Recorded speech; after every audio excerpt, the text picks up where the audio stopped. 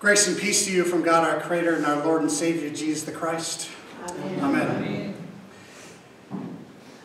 The Spirit of the Lord is upon me because He has anointed me to bring good news to the poor. He has sent me to proclaim release to the captives and recovery of the sight to the blind, to let the oppressed go free, to proclaim the year of the Lord's favor.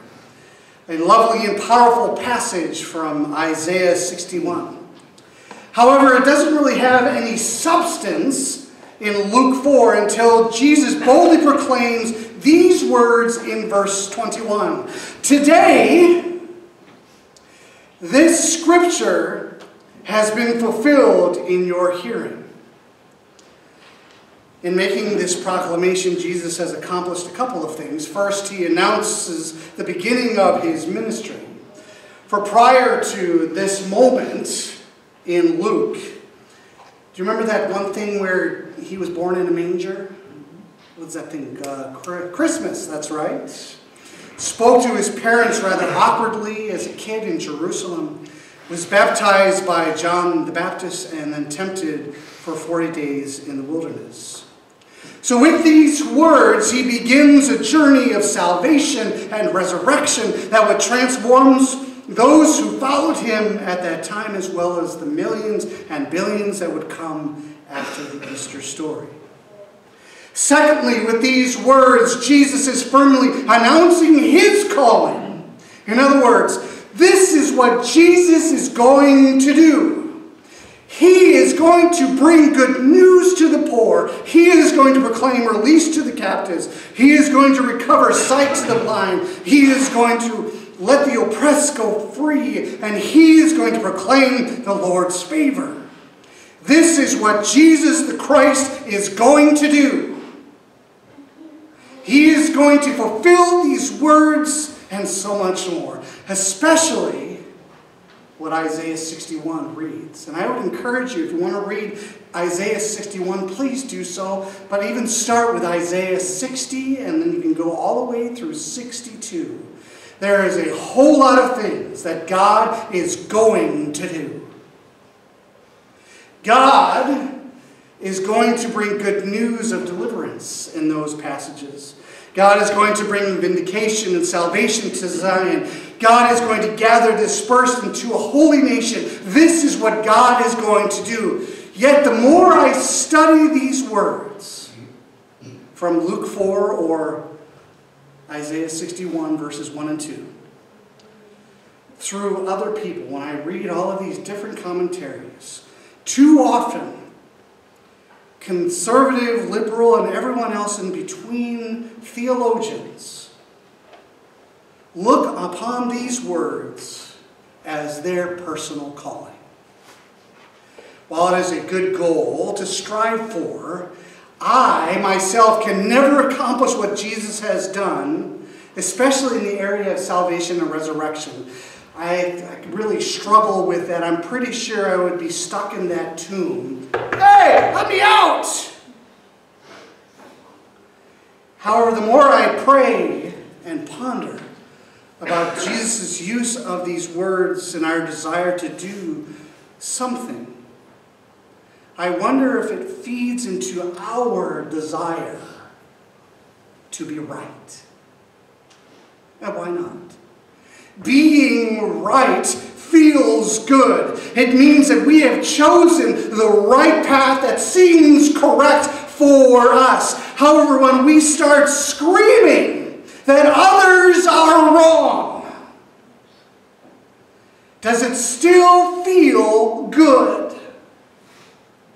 Perhaps.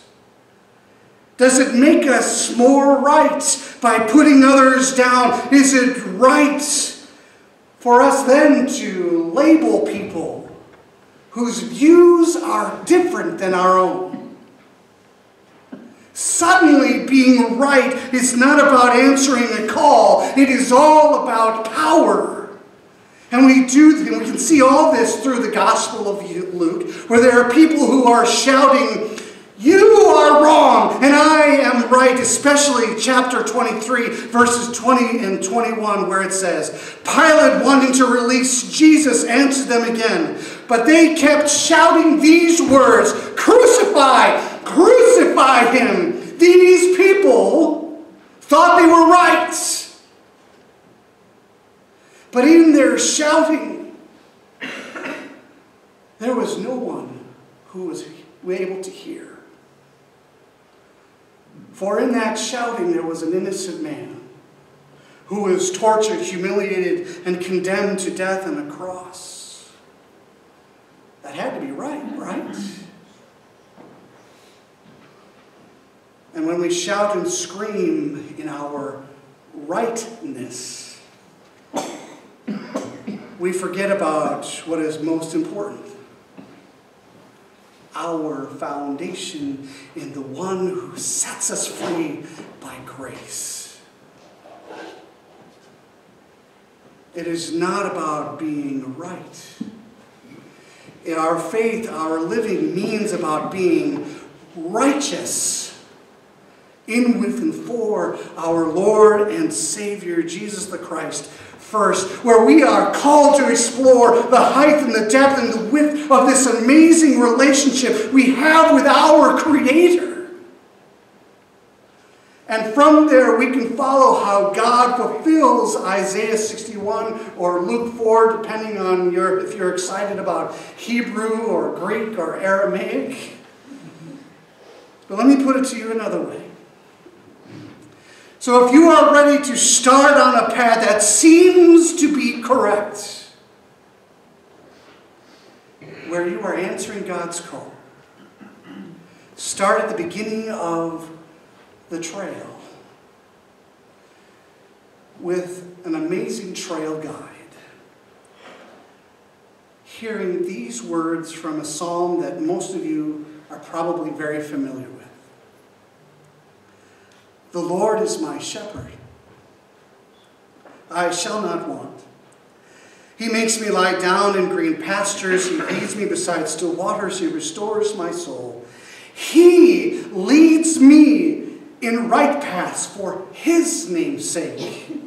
Even though I walk through the darkest valley, I fear no evil, for you are with me. Your rod and your staff, they comfort me. You prepare a table before me in the presence of my enemies. You anoint my head with oil, my cup overflows. Surely goodness and mercy shall follow me all the days of my life, and I shall dwell in the house of the Lord my whole life long. So in conclusion, I ask you this: who here of you are ready to be in righteousness, in, with, and for God? For if you are, today with you, this scripture will be fulfilled in your hearing, not in our screaming, maybe in silence. Amen.